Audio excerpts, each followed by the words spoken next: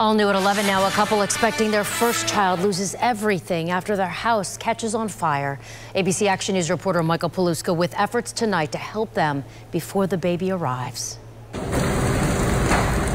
At 2:30 this morning, Gina and Juan Serrano's Seminole Heights duplex turned into a raging inferno. I'm just trying to stay strong because I don't want to stress the baby out. The Serranos' emotional roller coaster began Sunday afternoon. Juan was bartending at the Independent, saw smoke near his home, and rushed over. His wife Gina was there too and watched first responders on their Ring camera. We were torn up about our neighbors because they lost a lot of things, and we were really sad about that. And we were very fortunate to, think that we got away unscathed. At that point, they only had smoke damage, and their 2 cats were okay. So they collected some belongings and went to a relative's to figure out the next step.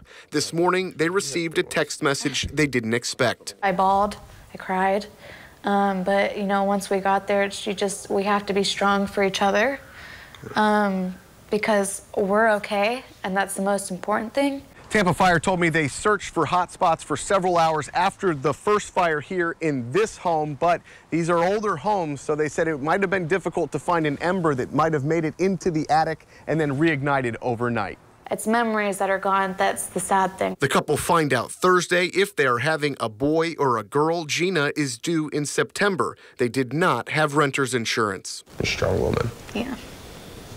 And he's a good papa. Juan knows they'll make it through. His work family at the Independent and community members already raising more than $10,000 to get them back on their feet. Just the support from the community. Everyone. And our family and our friends. It's overwhelming. In Tampa, Michael Paluska, ABC Action News.